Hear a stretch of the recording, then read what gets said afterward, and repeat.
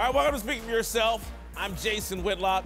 That's Marcellus Wiley, that dude. Coming up, we'll tell you if LeBron will ever get a superstar teammate. And I've got another installment of the Emmy Award-winning Dat Dudes Dudes. But we start every day with a Whitlock. What you got today, big dog? All right, today there's a headline in the Dallas Morning News that states the playing field between Dak Prescott and Carson Wentz has been leveled. It's written by Tim Calishaw, a newspaper columnist I respect. But let's don't kid ourselves 4 days before the Eagles and the Cowboys meet for control of the NFC East.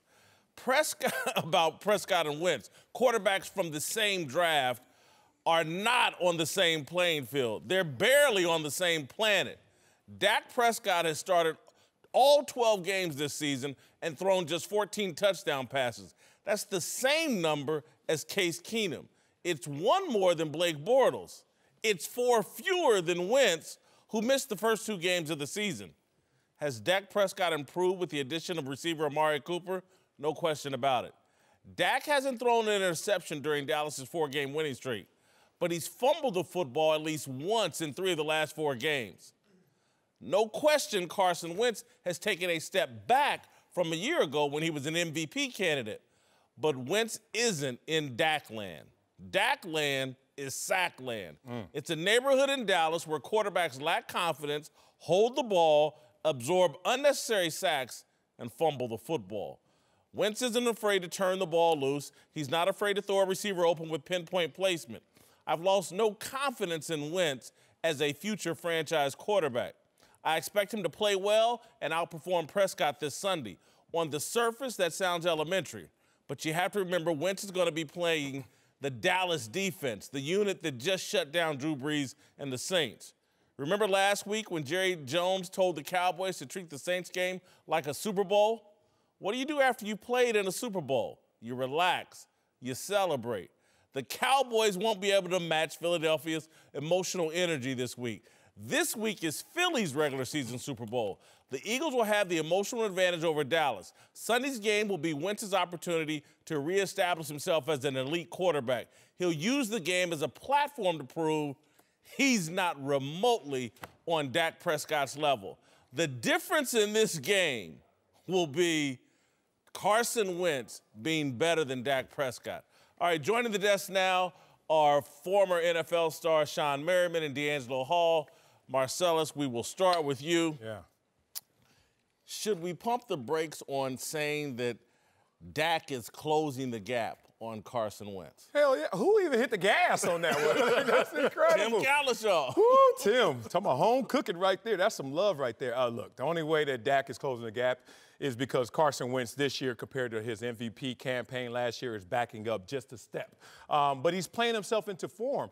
They're not on the same level, and it's okay. It's not an indictment on Dak. You're talking about comparing him to another young stud who was an MVP candidate before injury. Dak has never been an MVP candidate. I mean, even in his rookie year, we were just like, wow, overachiever. Wow, maybe the franchise is in good hands post-Romo. But no one ever put him in the MVP conversation. I'm not going to insert him right now. You look at his quarterback rating, 95, applause. You look at Carson Wentz, who took a step back, 101, still playing better with 1.5 knees. So respect to what Dak has done, but Carson is still greater. Do you know what Dak did as a rookie? He protected the football. Protect his house. And if he can protect the football moving forward, he can absolutely be on the same playing field as Carson Wentz. Now, Dak isn't going to do it the way Carson Wentz does it. He's not going to sit back and throw the ball 30, 40 times a game. He's going to rely on his run game. He's going to protect the football, and he's going to take his shots when he needs to. I played against both of these guys. And to me, it's not a real big difference because Dak uses his legs kind of like Cam Newton does, and Carson Wentz is going to throw the ball, but he can use his legs as well, kind of like an Aaron Rodgers. I'm not saying he's Aaron Rodgers, but, like, those are the two guys. Doesn't mean Cam Newton wasn't an MVP. It just means they win different ways. And I absolutely think Dak is a lot closer to Carson Wentz. The numbers don't lie. Yo, the numbers don't lie. Those games. Just look at the wins and losses. Y'all really selling this game. They're trying to hype it up. It ain't in the I just what I don't understand. Dak Prescott right now is taking credit for what the team is doing. The defense is playing well. They're playing well in other phases of the game, and Dak Prescott is kind of riding the pony a little bit, and he's getting the credit for it. We just showed a clip of Wentz, Carson Wentz, rolling out of the pocket and throwing that accurate pass. Yeah. Dak Prescott couldn't do that to save his life, and that's how I compare these guys. Yeah. If one-on-one across the board, Dak Prescott is nowhere near what Carson Wentz is. Carson Wentz is coming off a knee injury. People don't understand that when you have a big knee injury like that, yeah, you can play in 6 months, 8 months, but you're not completely comfortable to 12 and 14 months. So he's working his way back in. He's getting comfortable in the field again. And that's why when you see later on these last few games, he's really going to start turning up because he's now confident in his body. And we're starting to see that. We didn't see that early on during the year. Right. He wasn't confident. You talk about that throw on the run, outside the pocket. You talk about the touchdown pass, Right. extending the play outside the pocket. That's his formula. His formula is to extend plays, to go out there and use his arm talent. Whereas I really don't know what Dak's formula is other than 2 of his 3 years he's had great defenses. 2 of his 3 years, 2+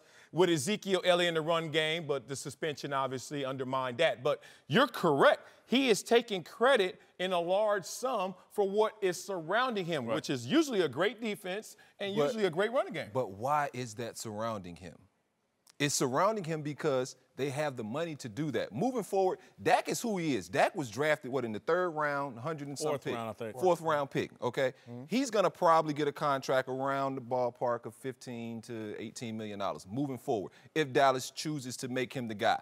Carson Wentz is going to get $30+ million. Okay. And so his team is going to rely heavily on him. Dak's team's not going to have to rely solely on him to win every ball But game. you know you have. That's the way you build. You have made this conversation grander than the question. But that's the difference in building these teams. I don't mind him making it grander. I'm shocked, though, as a defensive back. If you're sitting there as a defensive back, you're like, I see Dak Prescott on the schedule and I see Carson Wentz on the schedule. As a defensive back, it can't be close. Now, the first time I played against Dak Prescott, I'm looking at his college film. I said, there's no way this kid's going to beat us. And then I sat there and I watched him use his run game. The protection was great in the pocket, so he didn't have a lot of pressure on him. I saw him make really, really good throws to really good players around him. And I think that's the formula for him. He's gonna be able to make those easy plays, but Dallas moving forward is gonna have to get a tight end. They're gonna spend some money on the tight end. Obviously, they're gonna spend money on Amari Cooper. They're gonna probably get another guy opposite Amari Cooper. Philly's not gonna have that luxury. Moving forward, when Carson Wentz is getting paid $30 million plus, who are going to be the guys around him? So Carson is absolutely going to have to be just naturally better than Dak Prescott ever will have to be considered the same in that category, because you get judged off wins and losses at the end of the day. What is y'all's response, Marcellus? I think Dallas is going to have a hangover here. I think they unloaded everything against the Saints. I think Jerry told them it was their Super Bowl. They treated it like a Super Bowl. And again, they're going to back off, whereas I think Philly is going to be all in. They're in desperation mode. Huge emotional advantage for Philly. I think both teams come out full throttle. I don't expect a hangover because Dallas is still trying to figure things out offensively with the addition of Amari Cooper. It's been a month, but you can see where he's had some tremendous success and then some times where they need to get him fully integrated into this offense. Ezekiel Elliott is doing well, but just a little rocky at the top. You could have even more out of Zeke, but this defense is rolling, so they're feeling themselves. So the offense is like, hey, we don't want to get left too far behind. Full throttle. However, they have put those underdog masks back on in Philadelphia. And remember that mindset they had last year that gave them the momentum and propelled them to a Super Bowl championship. Beware of dog, because the dog is coming from Philly this week. I think it's going to be a great 3 quarters of football. I think the Dallas defense is going to keep them in the game. I think Amari Cooper and these guys are going to step up. But what it's going to come down to, when the game is on the line, the ball is in Carson Wentz's hands and the ball is in Dak Prescott's hands. Carson Wentz will go out and make the plays, and Dak Prescott will not. And that's where the game's going in.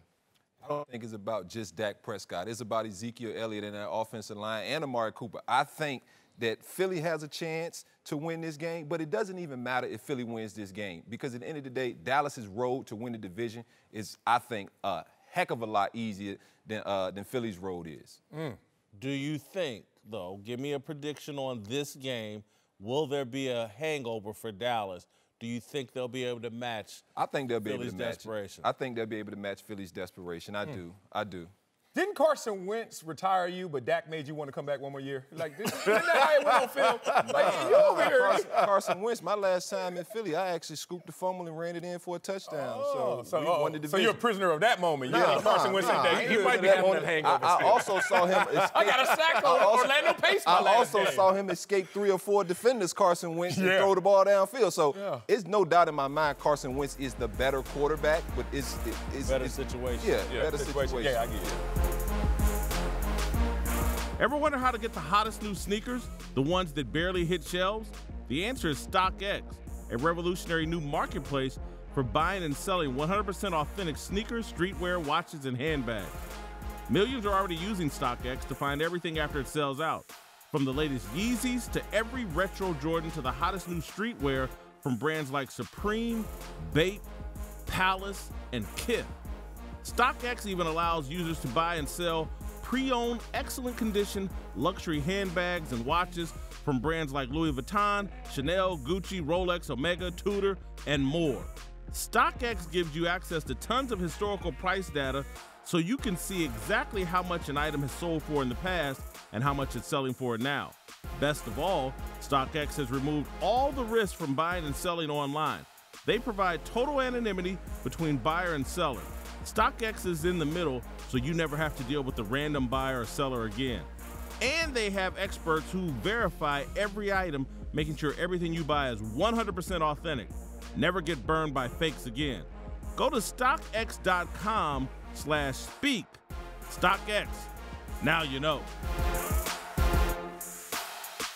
D'Angelo Hall and Sean Merriman are back. Time for Marcellus to show us the best plays from big guys around football. What you got, Marcellus? Got to show some love in them trenches where them big uglies reside. Jason Whitlock's house and my house. You know what I'm saying? It's all time for Dat Dude's Dudes. Let's start off with our third Dat Dude's Dude of the week. The Browns defensive end, Myles Garrett. Inspector Garrett coming around the corner. You can see him. Oh, not only a sack on Deshaun Watson, but a sack on the offensive tackle. Let's see how he gets it. First, he comes out of his stance, and he realizes, oh, I got a chipper over there. All right, Lamar Miller, let's make sure. Oh, you don't want to chip me, Lamar Miller? Oh, business casual, as Jason Whitlock would call that. You're supposed to chip me, but then you don't chip me. Nice business decision. So now it throws Myles Garrett off just a little bit, and guess what? His chest is wide open. He gets stabbed right there by the offensive tackle, but then Myles Garrett realizes, oh, okay, you stabbed me strong with the one arm, but guess what I'm going to do? Now I'm going to long arm you. Ooh, Sean Merriman, you know about that long arm. It's strong, especially when you got them legs underneath it and them hips bit. Oh, my God. So now you're pointing in this position. Look at that offensive lineman's feet. There is no power in that position, feet behind each other. Now I'm going to use my outside arm, which is free because all I'm doing is a long arm. And I'm going to grab one Deshaun Watson. Look at the long arm of the law. And once I pull him down, get him. Hey, bro. Hey, bro, let me check your ID. Get out the club right now. Yeah! Deshaun Watson, not 21 years of age in this club. No drinking for you tonight. Man, Myles Garrett, 2-for-1 special, all at the quarterback. Myles Garrett, he's our third Dat Dude's Dude of the week. Boom, stamp it. Now let's go with number 2. Go to my Chargers. Most complete team in football right here. LA Chargers. Defensive end, Joey Bosa is back. The big Bosa man. Hit him with that spin. Big Bosa, man. The door's open, man. And this is what Joey Bosa does to get the sack on Ben Roethlisberger. First, he's going up the field. Oh, Matt Feeler, you're on the island, brother. Enjoy that tiki punch right there because Joey Bosa recognizes that he's on the island. So what is he going to do? He's going to attack your outer edge. Yeah, he knows that island's going to get even bigger. As you attack that outer edge, plants that outside foot. Ooh, Dwight Freeney somewhere smiling right now. As this spin move is coming, gets that contact point with the fake dent move, and then once you get in this position, Sean Merriman knows this, the most important part is that trail arm. It has to lock out the offensive lineman so he can't recover on that play. Put the hand in the dirt, get Roethlisberger. Number 2, Joey Bosa. Now let's go to the number 1. That dude of the week is Aaron Donald. I'm sorry, y'all. Y'all know who the Donald is. Aaron Donald on this play is going to split the double team. Matt Stafford, give me that. Wow. Oh, ball. Got to go. Ndamukong Suh trying to get paid again. Instead of just falling on it. Possession matters, Ndamukong. All right, Aaron Donald, recognizing in film study right now, okay, I should get slide protection, but look, we got a shade. So in the shade, you know that the center's going to get influence. He has to punch on Sue. Look at that gap. Oh, it's time to go shopping in that gap right there. Okay, I'm going to bring my bags. Now you can see the arm has the offensive guard pins. But more importantly, look at the head position. It has to be upfield. Once the head position's upfield on the center, there's nothing the center can do. If his head was on the other side, he would be pinned. He's not. Now he uses his leverage, and he uses that arm to go and get Matt Stafford, pouncing on Matt Stafford like a little grizzly bear going a little hunting for some fish. Brings him down to the ground, loss of possession, sack, forced fumble, recovery. Aaron Donald, that dude of the week. Great job, Marcellus. That was awesome. Let's move to a big story about Aaron Donald, who is having a monster year to back up the monster contract he got at the start of the year. And now Rams safety John Johnson says his teammates should be in the MVP conversation. When you look at the numbers, Johnson may have a point. Donald's taking defensive dominance to a new level, leading the NFL in sacks, QB hits, total pressures, and tackles for loss. At this pace, Donald may break the all-time single-season sack record of 22.5, held by our guy Michael Strahan. Listen, Aaron Donald's my third MVP candidate of the season. Huh? I started out the year with Patrick Mahomes. I was high on and I'm still high on Patrick Mahomes. You know? Then I jumped to Drew Brees. Drew Brees got took out by the Cowboys. He's still a great candidate.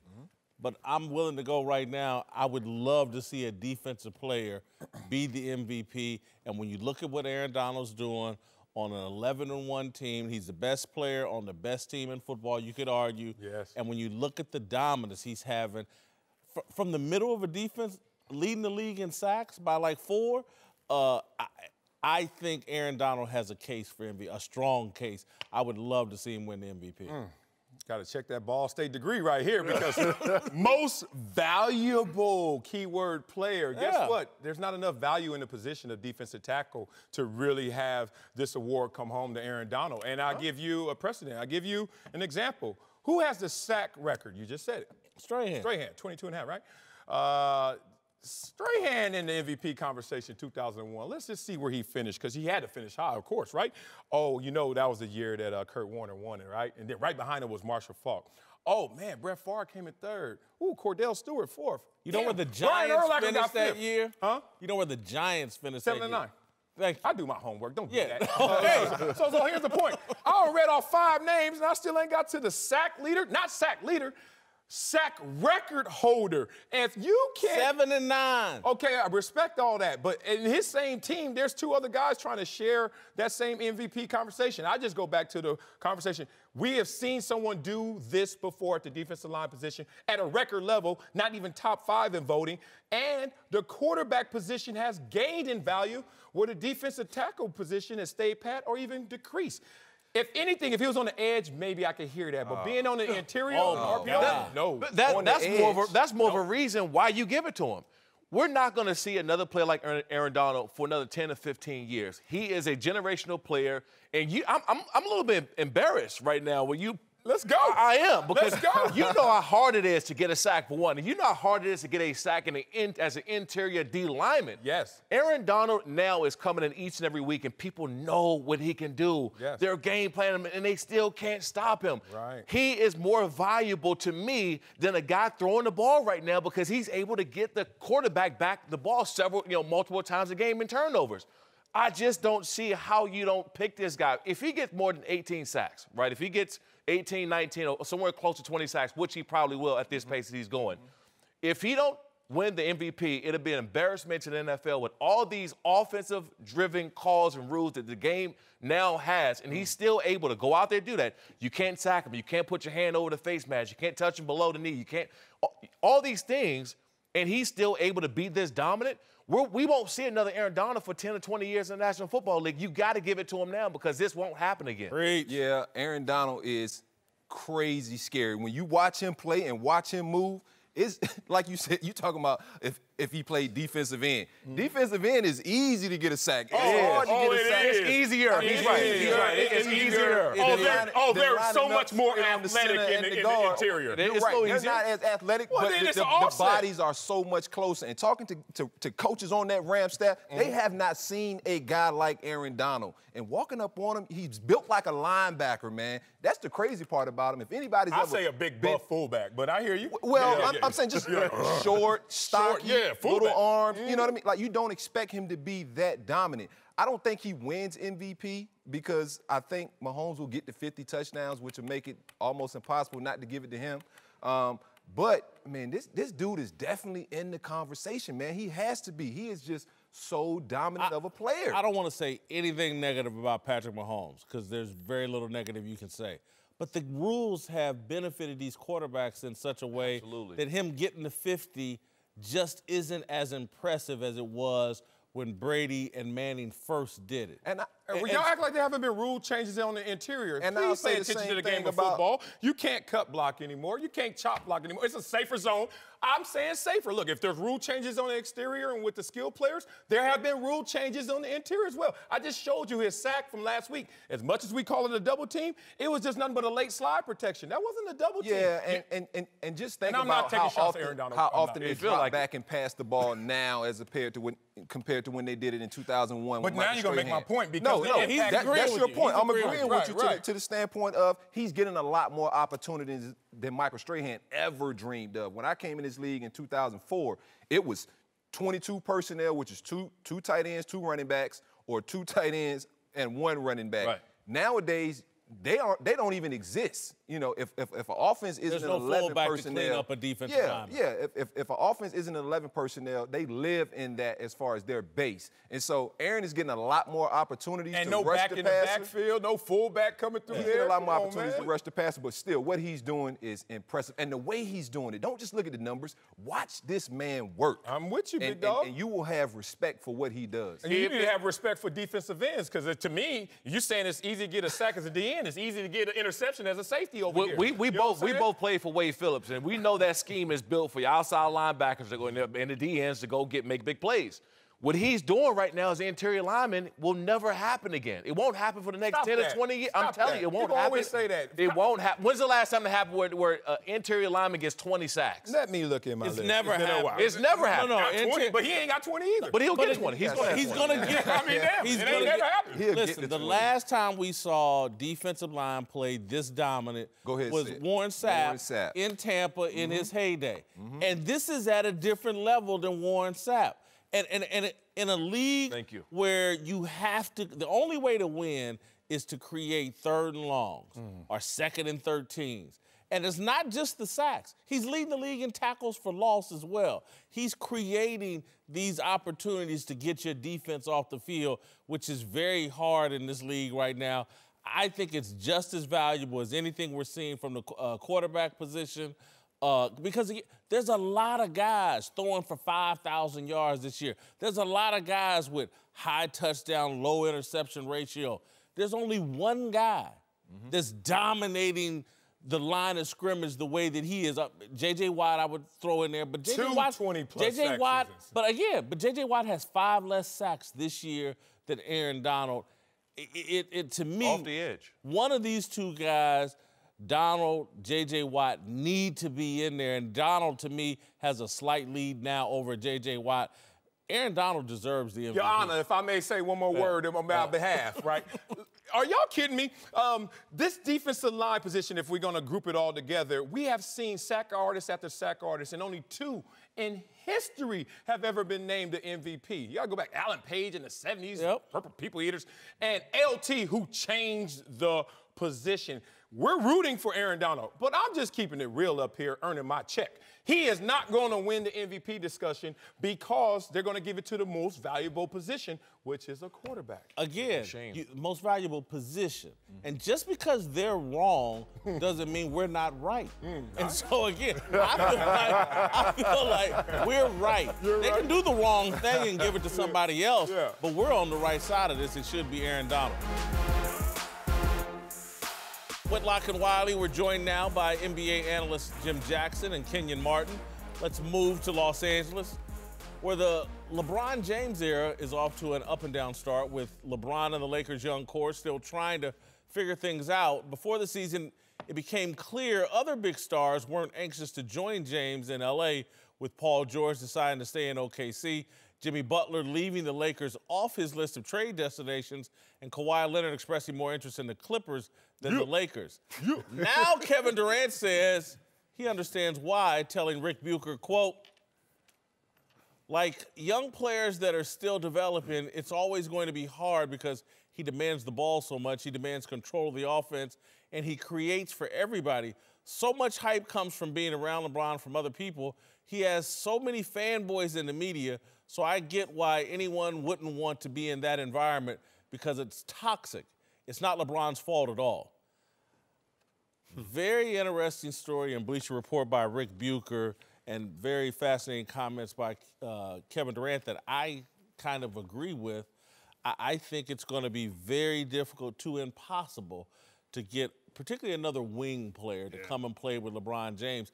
I read the story and I was like, Anthony Davis is the only real option for LeBron in L.A. I think Kevin Durant has made some sound points, and Rick Bucher, very tough for them to get a superstar to play with LeBron. Yeah, I'm going to keep this short, just stay high altitude. Looking at LeBron, I don't think the narrative was ever out there that he was a destination for superstars, because we never seen it happen. We saw him join some, we saw him come at the same time with a Chris Bosh, but never landing one place and then a superstar joined LeBron's team. It's never happened. Two, the narrative is out there that if you win, it's because of LeBron. If you lose, it's because of y'all. Y'all the problem. Y'all holding LeBron back. And I think this situation is a gift and a curse. The Lakers have shown loyalty to a fault. They gave Kobe 2 years, 50 when they knew he was done.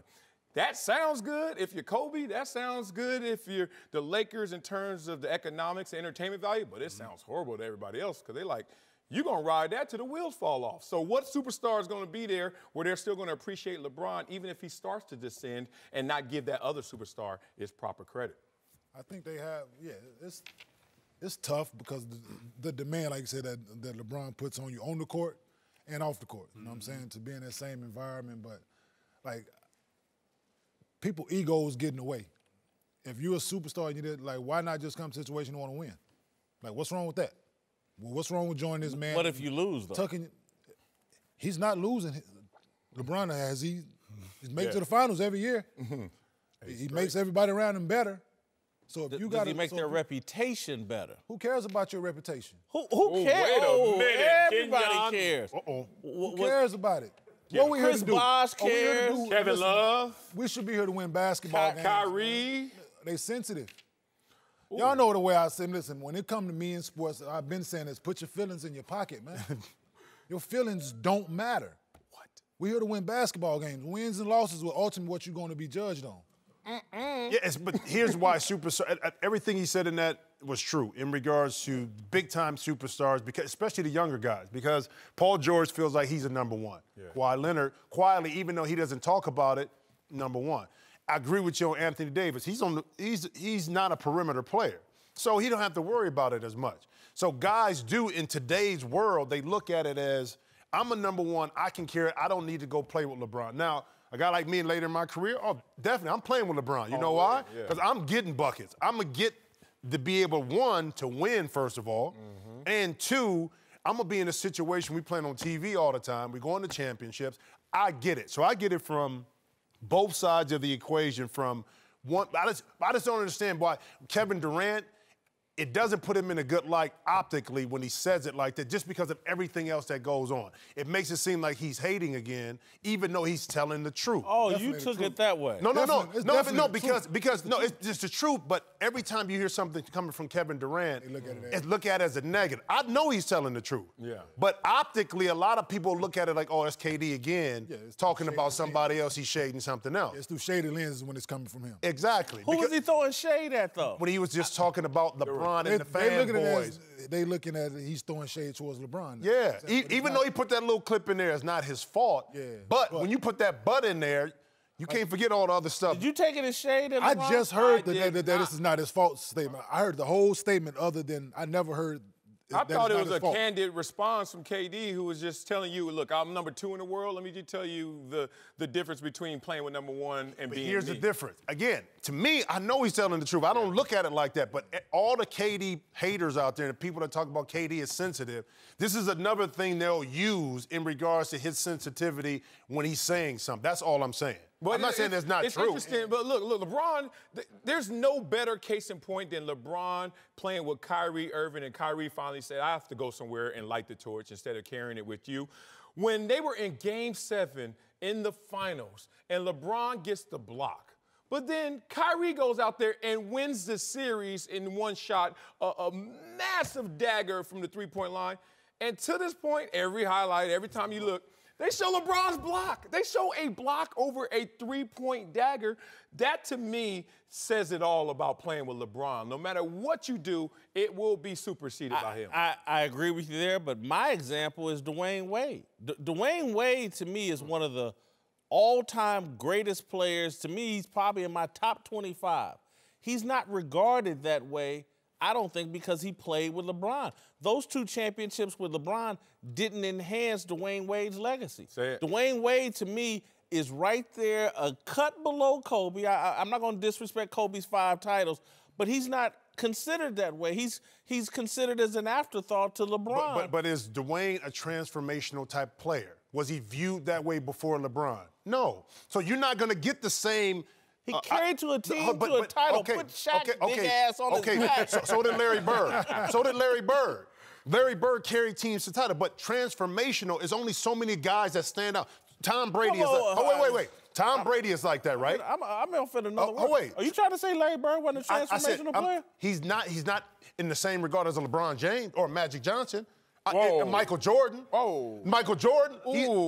He's not looked upon that. You in Kenyon today, man. I'm just telling you. Hit him, baby. Hit me with it.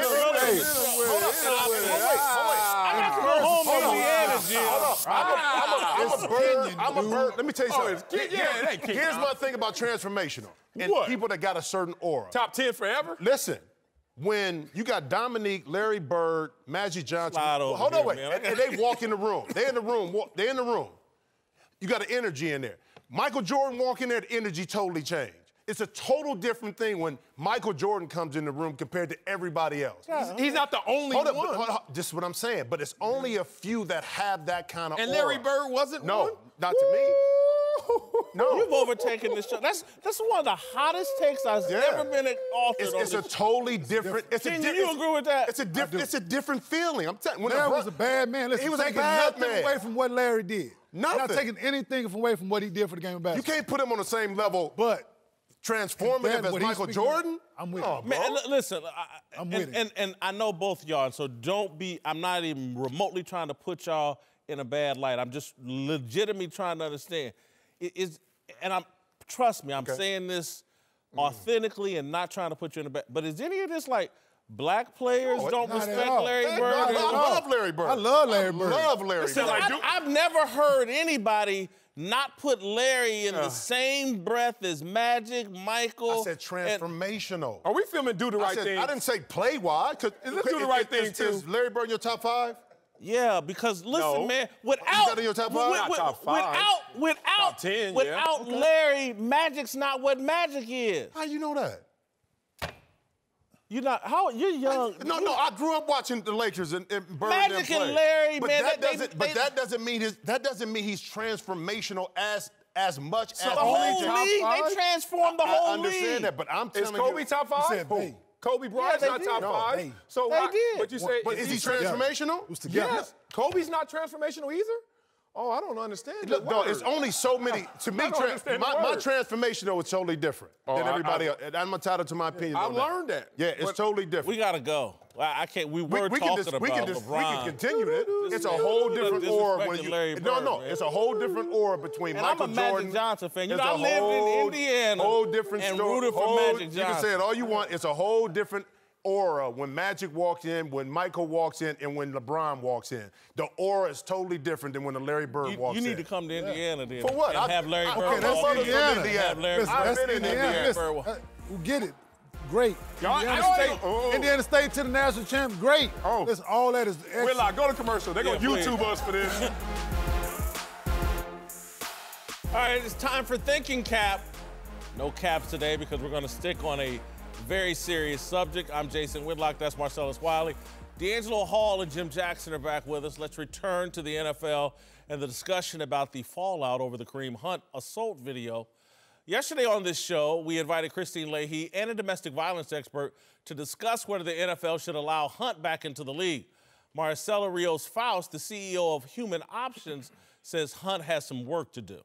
He needs to really work to restore his reputation and show and demonstrate that his behavior is changing. When you see multiple incidents, there's something underlying that needs to be addressed. All right, much of the discussion revolving around Hunt and Redskins linebacker Reuben Foster focuses on punishment. This is what we do every time an athlete is involved in one of these situations. Today, I'd like to explore what the NFL, sports, and men can do in general to curtail violence against women. I think there's an opportunity for athletes and men to redefine masculinity in a way that moves the culture in a positive direction. And Marcellus, I wanted to circle back to this conversation because you and I yesterday got in a little bit of a debate about my contention is I think men have become too emotional. And you pushed back and said there's a difference between emotion and sensitivity. I really loved your point, but I stand on what I think is a problem for us as men, and I'm going to even narrow it down for us. I think it's a problem for us as black men. We are allowing our emotions to take us places where they just shouldn't take us. Someone calls us a name and we think we have to have an emotional response. We get so caught up in, can't nobody disrespect me, that I always have to do something in response. And I think it's incumbent upon us as men to have this conversation. I think it's incumbent upon us as men, you three guys are all fathers, raising boys and things. I wanted to have that conversation with you all. Yeah, look, if I have to get to the core of the issue in terms of masculinity and its definition, and in our neighborhood and obviously our likeness being black males, I think the definition is improper. I think it's limited. I think that we all know as a black man that our expressions at times are limited. Case in point, if you're growing up as a black man and you're trying to prioritize your education to a degree where for me, it wasn't in balance with my athletic pursuits, people were like, hey, bro. And I heard names called towards me just because I was in pursuit of something different than the average Joe in my community. Limited expression suppresses your anger, and you don't have an opportunity to let go. As a father, I'm gonna have a conversation with my son says you're equal to your white counterparts, except in certain situations if you get pulled over, you're not equal to your white counterparts. That's gonna be a separate conversation. I'm gonna tell them that your women are equal to you, except in physical altercation, they are weaker as a gender compared to men in terms of physicality. So we're not gonna go there in there's inequity in equality. Being here now, what you're seeing from these NFL players, it's so tough because we grow up thinking that being tough, being hard, being cool is being a man. When in reality, I use the Eastern philosophy, which is true strength is shown in weakness, walking away, letting somebody call you out your name and just stepping on like, bruh, I got bigger fish to fry than the words that came out of somebody's mouth that I don't even know. So I think it starts there where our community has defined what toughness and masculinity looks like when I think it's improper. Yeah, I think we all grew up a certain way. I grew up in the 757 area, and it's by no means Compton or some of the worst streets out in the world, but it is a rough place. And I was taught, I grew up without a dad, and I was taught being strong was to not take nothing from anybody, to defend yourself, to, to be a man, not cry. And, I have a 16-year-old son who's a sophomore in high school, and I try to let him know, I try to let him see me when I'm vulnerable, because I want him to know, like, look, saying you're sorry when it's probably not your fault, but just knowing that it can help better a situation is a good thing. Crying because XYZ happened is a good thing. I had a brother that was killed when I was 12 years old. I didn't cry till I was probably 30, 31. And that was something I had to get through to him. And I try to get through to all my kids, but especially my boys, that it's okay as a man to show signs of weakness, because in showing those signs of weaknesses and showing those signs of not being strong, it is being strong. Asking for help when you don't have the answers is a sign of strength. And so I always constantly try to teach my boys that. And it's an ongoing struggle because society doesn't want them to do that. Society wants you to feel like, oh, she said X, Y, Z to you, you got to say something back. No, you don't. You have to walk away because you have sisters, is what I tell my son, and you don't want any, like, what would you do if somebody talked to your sister like that? Or if someone put their hands on your sister? So always, always think about that and put yourself in that situation. And I wasn't taught that. I had to learn that. And I was labeled a knucklehead. I by no means did some of the stuff that other guys are accused of. But I was a bad apple. Like, I needed guidance. I needed these 14 years to grow in the National Football League because it turned me into the man I am now. And people always ask, would you change anything? There's a lot of things that I would probably change, but I can't say that I want to change them because I would not be the person that I am right now, having not gone through some of those things. And on your point about the emotion ego thing, I think that's a really good dynamic to look at because a lot of times when we as men get upset, our ego gets attacked. So we got to protect our ego, or he disrespected me. I told my son when he was younger, he was probably in the 10th grade, I said, listen, man, how many friends you got? He said, naming off. I said, no, you don't. I said, it's going to be 3 reasons why a guy's not going to like you, okay? 1, you making more money than him. 2, you getting more press than him. 3, the woman, the girl, likes you and don't like him. That's all ego. So now, when a guy feels like he's disrespected, whether it's a male or female, they got to puff up their chest because of how they were raised, okay? What I try to do with my son now, and I think all of us now growing up a little bit differently, especially in professional sports, we're trying to teach our sons to get away from that ego side, to be able to, be able to communicate a lot better. Because if you communicate with a woman when you're young, you'll be able to communicate with her when you're older. And now you'll be able to walk away from a situation and you won't see her just as an object. Because a lot of times when you have domestic violence, you see that person as an object and you react accordingly because you don't see them as a feminine person. Okay, because your ego got attacked. So I think a lot of times the communication when we're younger, 2, respecting that person, which is that woman, being taught that when you're younger is so important. When we were growing up, again, my father was a bus driver. He taught me things a lot different. He worked 9 to 5, 9 to 6, whatever it was, okay? You got to get a job. In order to be a man, you got to have calluses on your finger. You can't cry. You can't do all of that stuff. But now I think this generation is trying to be a little bit different and tapping into that sensitive side a little bit more, but trying to get away from the ego that drives us to do some of the things that we've seen. And 2, it's about them seeing things that they normally, that we didn't see growing up. Like I said, I grew up, my mom, I was the youngest of 6, single parent. She was a school teacher, worked 2, 3 jobs sometimes just to make sure we had enough. And so I didn't know what it was like to be a dad. And I constantly apologize to my oldest son because I'm like, son, I'm sorry.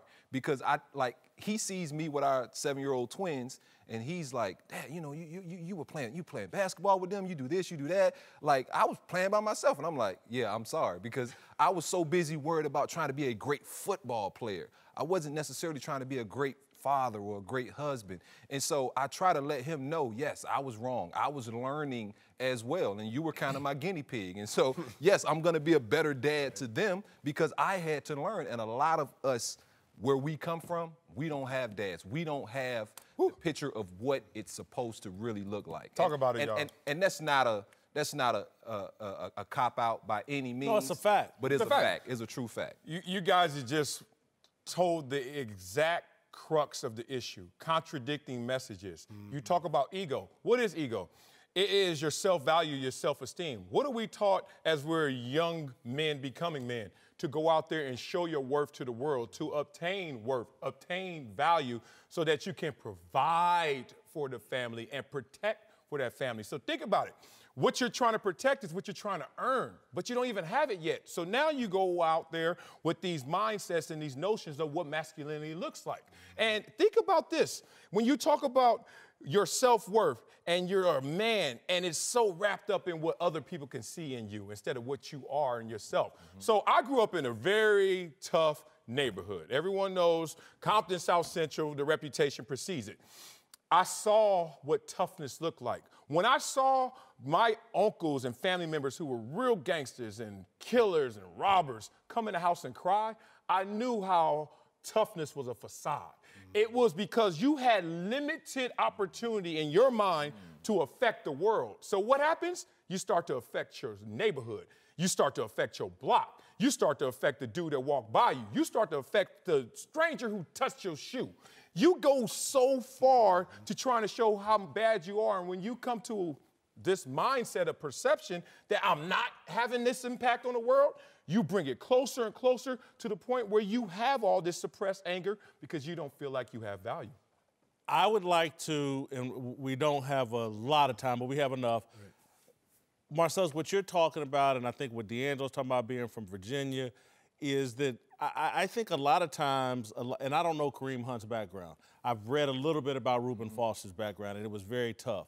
And sometimes just to survive in the neighborhood, I was gonna say that. You have to be very intimidating. Yeah. You have to ward off everything that might be trying to prey on you. You have to be very intimidating. And then you step out and you get rewarded on the football field or basketball court for being intimidating. Or even in life. Or even for being intimidating. Yeah. But I'm just talking about the athletes. Yeah. You got a tough, intimidating to survive your neighborhood, intimidating to survive on the football field.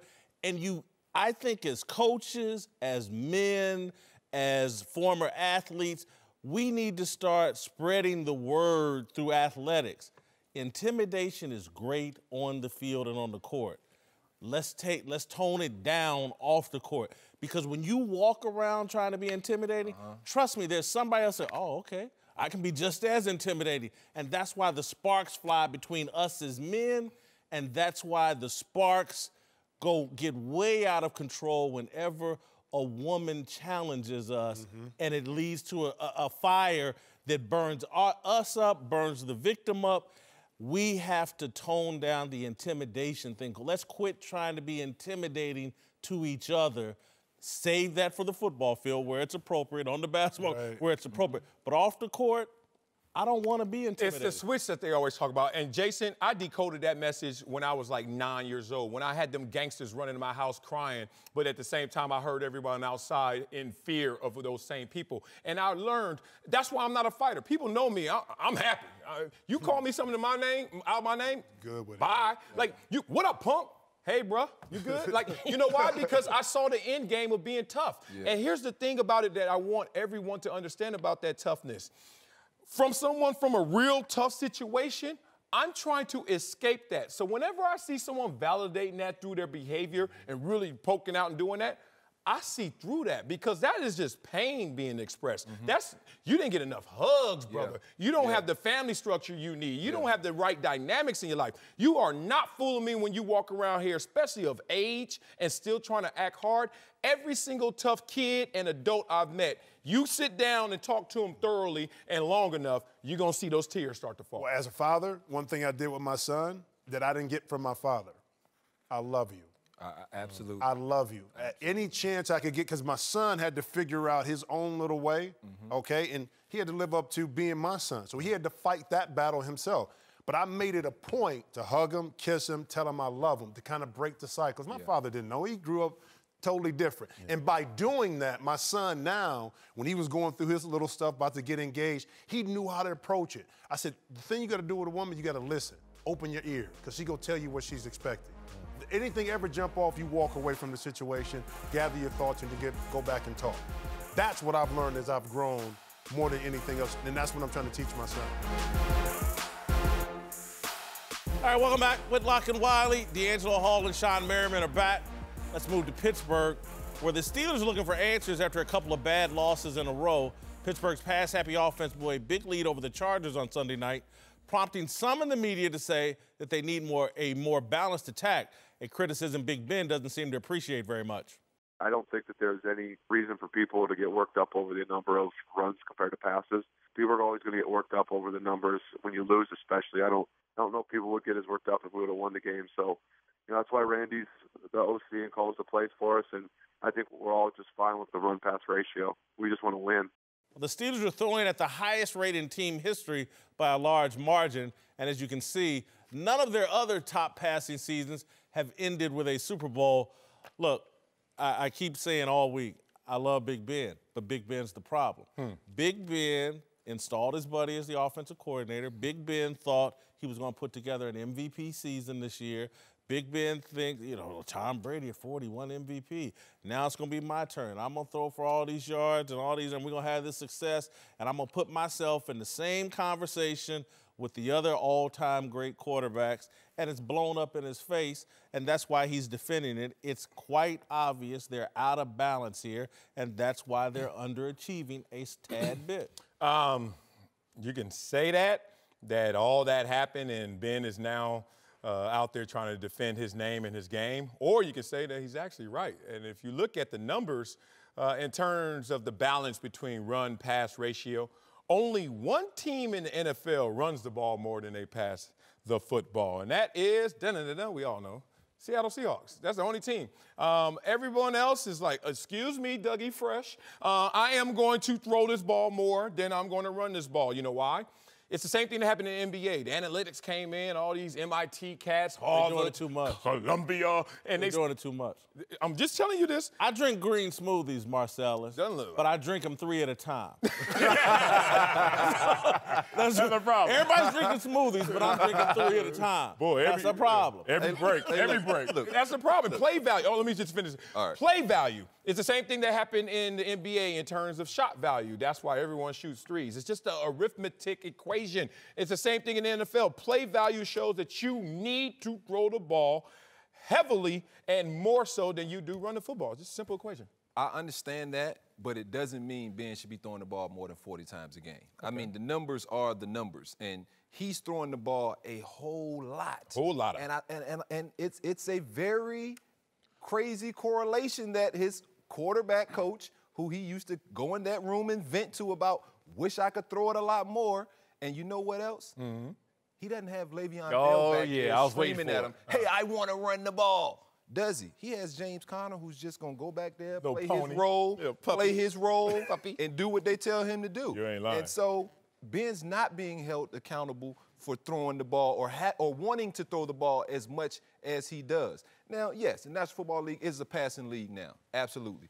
But the numbers don't lie. When Ben relies on this run game and he can throw it less than 40 times, they just got a better chance to win.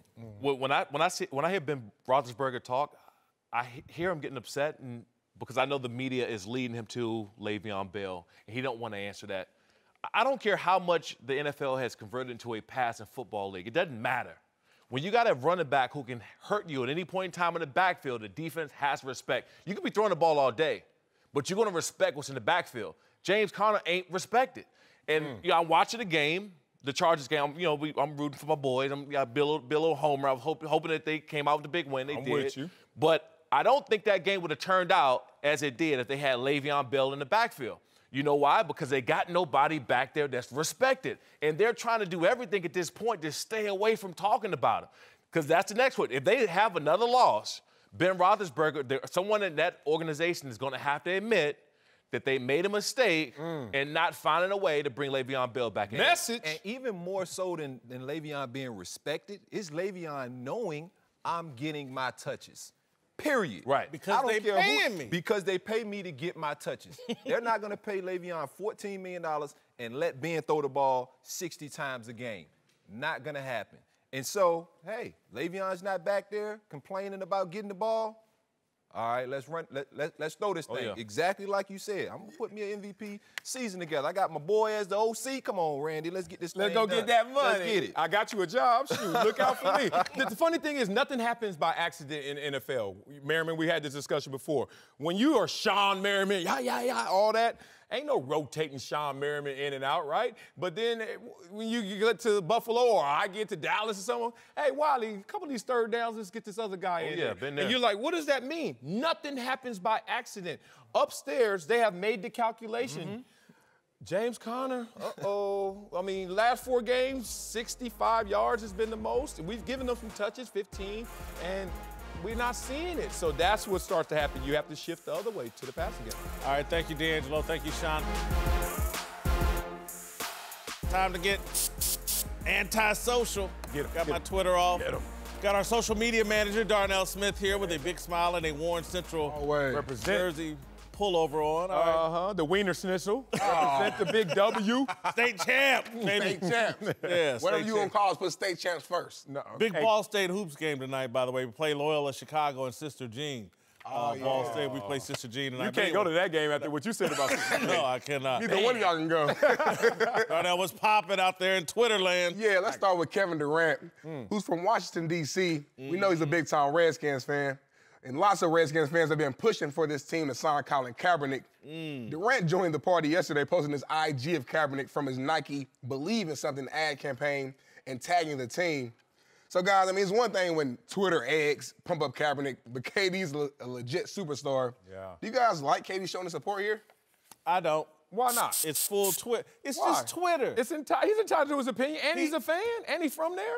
What? Again, he's entitled to his opinion. Yeah. All he's trying to do here, and that's all Kaepernick is right now, is a way for people to get retweets and likes and build their Twitter following. It's not based in reality. The man hasn't played football in 2 years. It's just Twitter stuff. And that's we're only talking Kaepernick in the Twitter segment from here on out. Because that's all he is. He's just a figment of Twitter's imagination. I think Cap could get into thinking cap somehow. We can get into that. But here's the thing.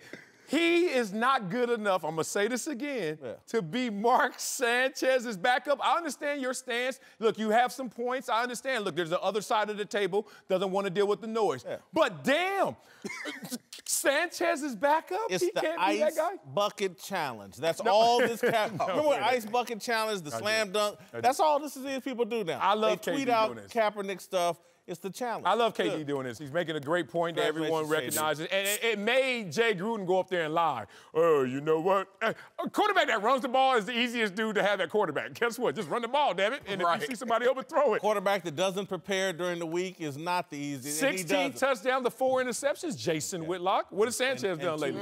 Higher quarterback rating than even Alex Smith is Colin Kaepernick. I'm dropping these jewels. Move on, Darnell. Go ahead. These jewels.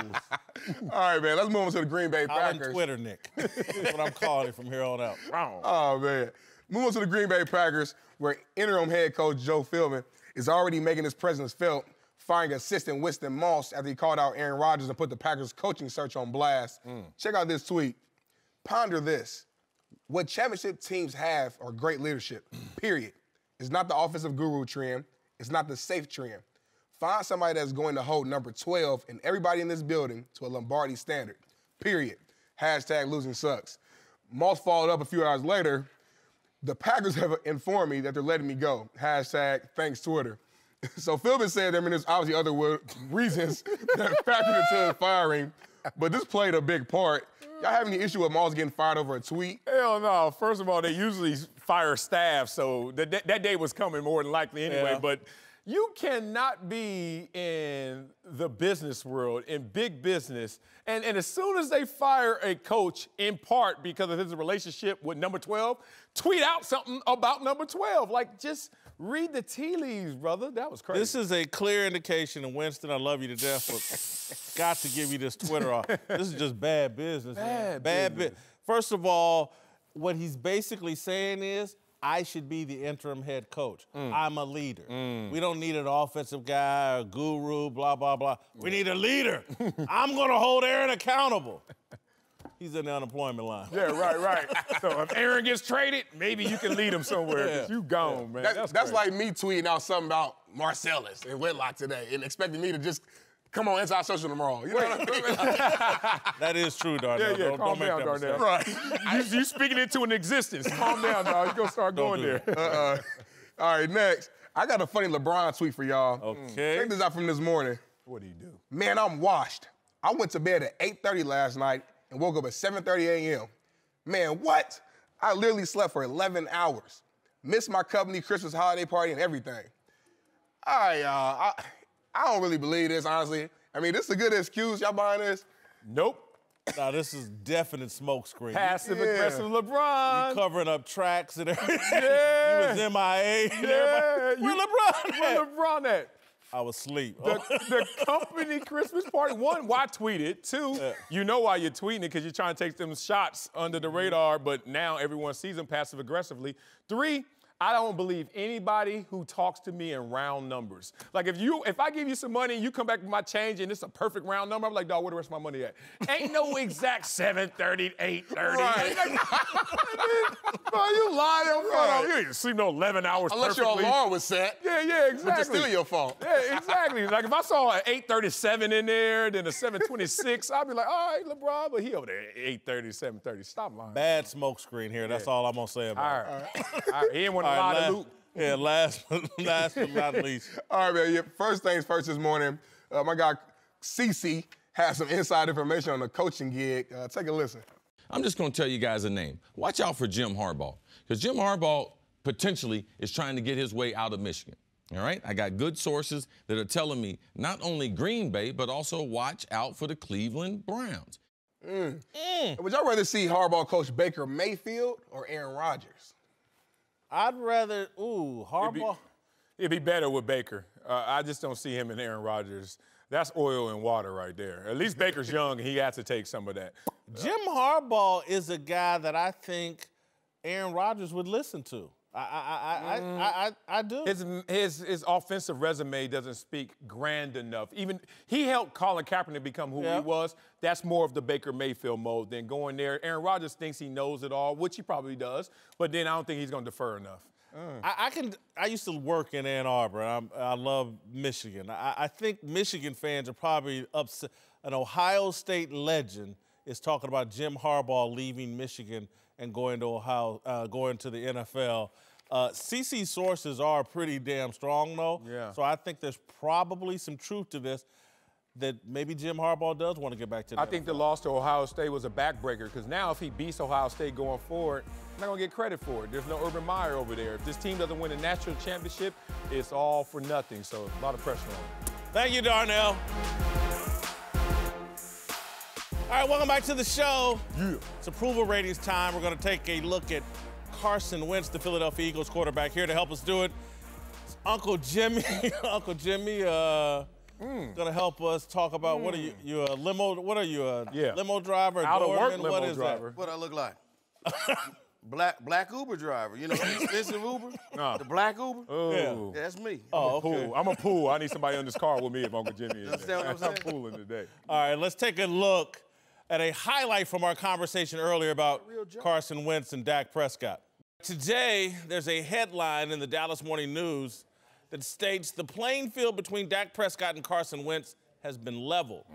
But let's don't kid ourselves. 4 days before the Eagles and the Cowboys meet for control of the NFC East. They're not on the same level, and it's okay. It's not an indictment on Dak. You're talking about comparing him to another young stud who was an MVP candidate before injury. Yeah, Dak and Carson Wentz level playing field. That was the argument in the Dallas Morning News. We disagreed with that argument. Uncle Jimmy, what's your take? Why you keep making me mess with Dak, man? Oh, here we go. Get him. But you know what, man? I'm going to do what I'm paid to do, man, all right? Here you go. You ready? Yes, sir. All right. JJ from Good Times ain't got enough dynamite to level the playing field between Dak and Carson Wentz. You understand what I'm saying? They do it. Whoever wrote this article sound about as stupid as some of them articles you used to write in Kansas City. I'm going to tell you. Get him, Uncle Jimmy. Hold on, man. I was a hell of a columnist in Kansas City. Can't take that away from him. Wait. You all right? I mean, wait a minute. He a hip. You know what I'm saying? You ain't no damn Ralph Wiley. I never said that. You ain't no Michael Wilbon. I didn't say that. You know that. what I'm saying? Say one more name. He gonna get him, Uncle. He gonna snap. I'm saying, no, here you go. He gonna snap. I wasn't even gonna say this, but go get him. Hey, man, me and your mama, we like listening to Bill Simmons more than we like listening to you. I'm just gonna keep it 100 with you. You know. There you go. I just say it. Hey, man, we talking about Dak Prescott and Carson Wentz. Get back on topic. Okay. Dak Prescott is Keith Anderson. Keith, who? Keith from Good Times. The Chicago. Keith that married Thelma. Oh, yeah. Oh, we know Thelma. The one black dude in the projects that had the worst luck of anybody I ever know. Had a contract with the Chicago Bears to get out. Yep. Yeah. Damn it, and JJ broke his leg. That's true. Huh? So real, so real. So, I mean, what I'm trying to say is, look, Dak, listen to me, bro. The Dallas Cowboys has promised you a contract. Yeah. Dak, you ain't never ever is you gonna get that contract. Oh, he's key. You ain't gonna never get that contract. Something gonna happen to him? Hey, look, all I'm gonna tell you is this. Look at. Follow Jerry Jones at the end of this season.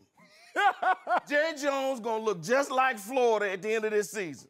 He gonna look just like Florida Evans. Look, Jerry Jones gonna be like, What are you gonna do? damn. Zachary Oswald Prescott. Damn you. Curses. I'm drowning. Oh, God, help me. Man, look, we're not talking about Dak. No. We're doing our approval ratings. Focus, Are Marcellus. we? He's Okay. on Carson Wentz. Hit him with the Focus. The Florida. Job performance for Carson Wentz, I got him at a 17. All-time greatness, I have him at a 4. He didn't win the Super Bowl. Nick Foles did. Character, 21. Authenticity, a 23 for a total of 65. I have him as a role player right now. Oh, man, I got a little more love for him. That was a shot. Nick Foles won the Super Bowl. He got him in position. He was an MVP candidate. Don't use that against him. A little more inflated for me because I got a little more love for him. 18 job performance. Quarterback rating almost the same as last year when he was an MVP candidate. All-time status, you're going to think of him in a higher light than a lot of these young studs out there. So respect for his character, authenticity. The guy is out there shopping for shotguns. Perfect character and authenticity? No, he bought his whole team shotguns. Only someone with perfect character can get away with that. Because anybody else. That's a lack of judgment, if you ask me. A real lack of judgment. Hey, Marcellus. He is who he is. Yes, Hey, sir. Marcellus. What's up, baby? What good time character would you say Jason was? Jason? Bookman. Booker. Booker. We got Booker up in this thing. Hey, something wrong with my plumbing, Booker. Now we're up in the big leagues. I did love him. Did not turn that back.